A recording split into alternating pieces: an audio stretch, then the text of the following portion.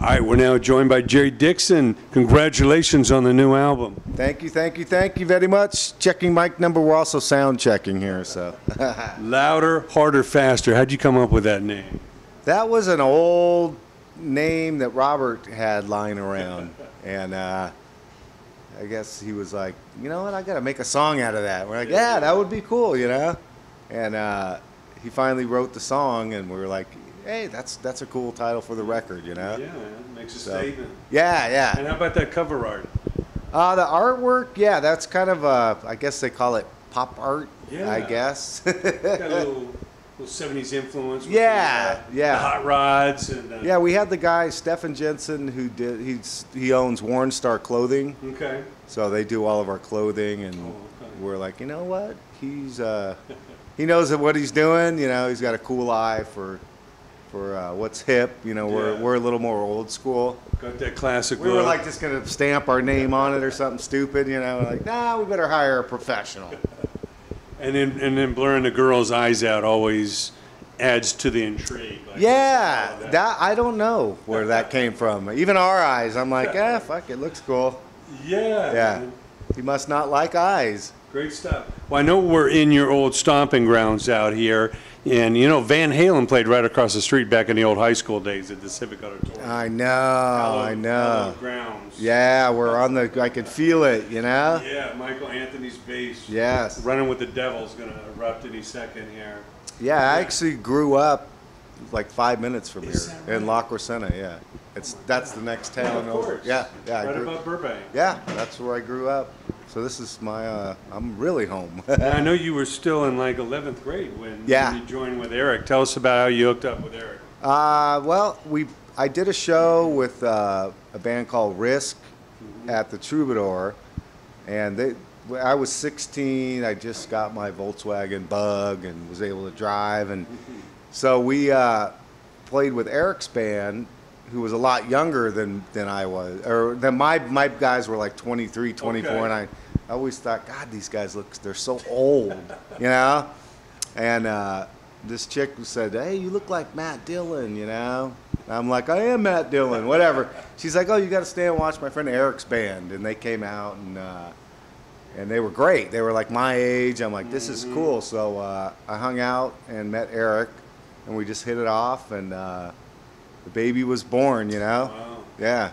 Now the name Warrant, how'd that come about? Was that a long list of names or come pretty quick? No, it was named somewhat after Warren D. Martini, believe it or not. Yeah. Warren, yeah. And Warren knows about it? We're big Rat fans. I think he does. I don't know. Well, I know you had Beau Hill do all the classics.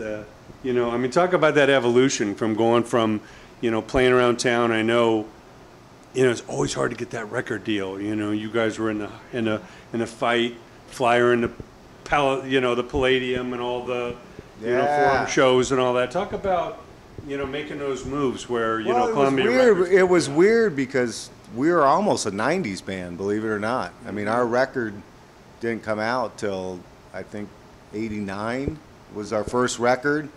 So all those bands were gone. I mean, we watched pretty much everybody get signed but us. Yeah. And we were, there was like a span of like 2 or 3 years where we were the only ones left going, God, come on, you know, don't leave us.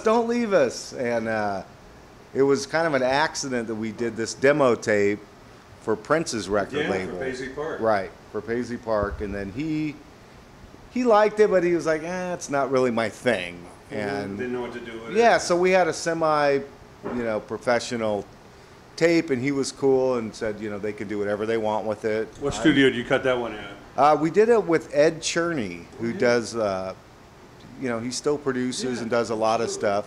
Somewhere down in Santa Monica, I want to say. And 4th Street or one of those? Yeah, right by that Genghis Cohen restaurant. There's a studio across there. Right. And so that was, a weird kind of break that we got. Yeah. Was Somebody kind of through him. The but then we had a good representation of what we were, and we took that and finally got our deal with it. Yeah, yeah. Now, obviously, Heaven was the big song on the album, even though you guys had four 4 Yeah, singles. yeah. You know, Down Boys, obviously the theme song of you guys. I know you all got the tattoos. Yeah. So, but talk about, you know, when Jeannie joined the band and, you know, his songwriting and all that, how it all kind of gelled where, you know, your attitudes and the songs and everything really came together for, you know, Dirty, Rotten, Filthy, Stinkin' Rich. Yeah, you know, it wasn't like a big light bulb went off when he got in the band. It really wasn't. Him and Steve, you know, we were looking for a singer and a drummer, so we were mainly concerned that, you know, he was a good front man and, you know, and he kind of, you know, grew into the songwriting thing, I believe. You know, he just would write something and we'd be like, oh, that's cool, let's take our song out. And then he would write Heaven and we'd be like, that's cool, let's take this song out. And, you know, he just evolved. You know, back then you didn't really think about it, you know. Yeah. It was like, you know, oh, they're cool, they're good. You know, you've never heard it produced or what the big picture would be, you know. Sure. And, yeah, we just got lucky, you know. That was his contribution, you know. Yeah. And, well, I know your life changed, obviously, with MTV and, you know, Down Boys got on there and then Heaven became the #1 song on MTV. Talk about the first time, like, you saw yourself on MTV and what that meant. Was that more exciting than hearing yourself on the radio? I think, yeah, I was, you know, the TV stuff was MTV and the videos was, you know, that was super cool to, I guess, you know, I think I speak for all of us, we were more like relieved that we finally got in the door and we... You're on the field. Yeah, because you know, you just don't really know when you start out. You feel it in your bones like every other musician. But, you know, you think you're a little bit special. You think you have what it's... So once that's all validated, it was a huge, like, all right, okay. You're granted part of the club. We're where we're supposed to be. This is cool. But, you know, back then there were, you know, honestly, we really didn't see a lot of things that we did because there was no satellite televisions. There was no cell phones. There was, you know, so you could rarely, you know, on the bus see MTV or anything. Yeah. So it was like you're in this bubble, you know, with management updates. Hey, you're, you know, #2 in Billboard. Hey, you're #1 here. You're doing great. All these stations picked up the song, so it was like cool, cool, cool, cool. I mean, what we could tell is the crowds got bigger and bigger and bigger. Yeah. You know, the magnitude of it, you really... The in-stores got bigger. Just everything, yeah. You know. More people showing up. And exactly. At the bus. Yeah. And I know Tom Hewlett was a big part of the early days. Yeah. And what did you learn from Tom? What were the greatest lessons? Tom was just a cool, you know, old school, worked with Zeppelin, Elvis, you know, he didn't get rattled too much. So, veteran. Total veteran, you know, he just said, hang on for the ride of your life, you know, just shit like that, you know. Been there, done that. Yeah. So he was like a proud, you know, he's like a proud daddy. Yeah, man. And, you know, he was just as excited as we were because he had worked with, you know, all the bands that eventually got old. So this, you know, when he had us, he was like, oh, I got some new, you know, I got the next young guys, you know, the newest thing. So he was stoked, you know, in his career. Well, I was lucky enough to be at the record release party for Cherry Pie. You guys did it, the Glam Slam, the old Prince Club down on Boylston. I don't know if you remember that night. Oh, I do. Yeah, Tough, all the guys came out. Downtown. Man, Cherry Pie. So I saw the launch of that, and obviously the video hit MTV, and you know, it took you guys out of that sophomore slump that, you know, there was probably a little talk, a little pressure, like, you know, okay, the first album did well, how they going to raise the bar? You know, talk about the evolution of the band at that point, like it really started gelling, the songs, the production, you know, because obviously working with Bo Hill the first time, now you're used to working with him. And yeah, we really, you know, it didn't feel like I said, I don't think we realized the magnitude of anything. Because we were on the road like 18 months and didn't really soak in, I guess. And we came home and, I mean, we did pre-production in Hawaii with, you know, Bo was trying to get us in the studio. We were out surfing and riding, but you know, we hardly worked, you know, we weren't really pressured. It was like, he was like, you need to get down here, get to work and go over this. And we're like, we'll be fine, don't worry about it, you know. Yeah. So it was a pretty laid back, you know, we still had the same team. So, you know, it was just, to me, it was like an extension It's a natural evolution. Dirty Rotten just, yeah, it was, you know, I think the playing got a little better, you know, and production was better. And, Now I know you guys toured with just tons of bands around that time, you know, Poison and Motley Crue and Cinderella, Queensryche, Paul Stanley, David Lee Roth. What was like your favorite tours? Which ones really stood I think out? the biggest tour that we did was the Motley tour. You know, that was like first time, you know, where it was like, Is it wow. Dr. Feelgood, or Yeah, what? Dr. Okay. Feelgood. I mean, they were just on fire. That was like their, They that were- was they like were their, sober. that was like their cherry pie. You know, that was just blew them right up. Yeah. And yeah, and they had Sold out full everywhere. production. Yeah, you know, the pyro, and I was like, damn, man, this is a rock show. You know. Yeah, man. You learn anything from any of those guys? Anybody instill any wisdom on you? On the No, not really. That I wish I had a good answer for that, but Yeah. no. Okay. You know, when you're on tour with people, you Yeah. you really don't see, you don't hang out as much as you think you would. You know, Right. you got your different sound check times and show times, so we're leaving and they're getting there. A lot of and- moving parts. yeah. So you Not a lot of hangout time. they're really are just Yeah. different schedules of the day. You know. By the time you're done, they're ready to go on. So. Yeah. Then we watch them, and then they get done, and we're gone. You know? Yeah. So. Well, I know there was a little bit of friction on the Poison tour. I understand they gave you about a foot on the stage, or what was the? Yeah, situation with that? you know what? It was mainly just a stupid situation where we had done the whole tour, and then kind of towards the end of it, all of a sudden, something weird happened backstage, or with Brett's mother, like had to be moved, and they, you know, our security guys, because something pyro was going on, I don't know, and he got offensive about it, and you know, it was an accident. It really wasn't us. We're like, oh, we don't know what the hell happened out there. If one of our guys did something, we apologize. Yeah. So it was just like, don't go on the risers anymore. And, you know, of course, Janie was like, oh, these ones over here? Don't go up here, you know. He's one of those guys, like, the more you told him not to do something, Right. like we always said, you should have told him he can go up there as much as he wants. Right. And, don't draw a line in yeah, the and sand. then their guys put plywood up, and then we moved the plywood, and so it just got, you know, just childish, stupid Yeah. shit. Nothing. I think, you know, the media blew it out a little more, and I think too we were looking for a reason to go home. Yeah. We were thrashed, you know, between Cherry Pie and Dirty Rotten. I mean, really, we never really got to go home Yeah. and soak anything in or had time off. And, Savor it. yeah, and we were just, you know, I think machine. subconsciously it was like, it's time to stick a fork in this bitch and Yeah. go home and get right, you know? Well, obviously the evolution has come full circle. You got Robert Mason in the band. Like I say, the new album is stronger than ever. A lot of people saying it's one of their favorite Warrant albums, if not their favorite already. It's been out a week. Yeah. You know, talk about what Robert means to the band and how everything, you know, is gelled back to, you know, the original band with a great singer. Yeah, I don't know. It's just one of those things that, yeah, I guess I was like more excited about Rockaholic. Like I was like, oh right, this is great. I mean, and people like the record, you know, Yeah. but maybe it just takes time.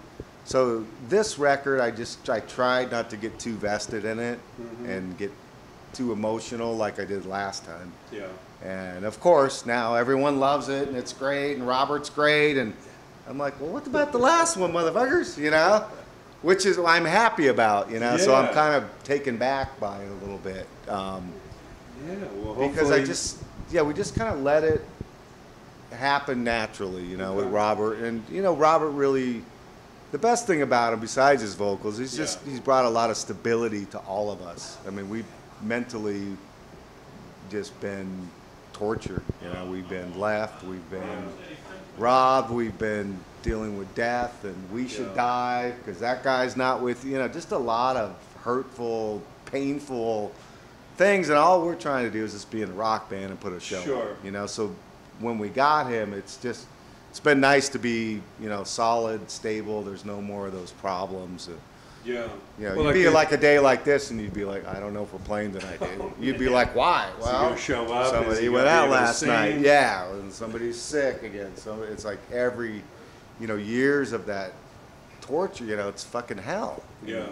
You know, Well, you live for that. sometimes when that happens, you're in Europe or Yeah. you're in Japan. And you're like, well, we can't Eat just some bad food. We can't just go home. You know? Well, yes, you can. Wow. Well, yeah, like they say, you know, it's not the hour on stage, but that other 24 or 22 and a half that you got to deal with the person, you know, and obviously he's a real pro off stage. Yes. So I you know, that's just been wonderful, you know. And you can change your guitar, bass, or drum head, but the voice, if the voice isn't on, the show is going to lack. Yeah. And, you know, when we got back together with Janie in 2008, it was, I mean, honestly, it wasn't good. It was like, yikes, you know, it just didn't, you know.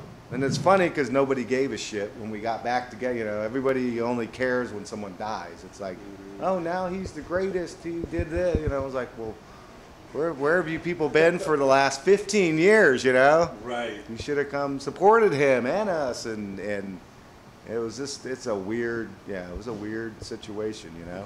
Yeah.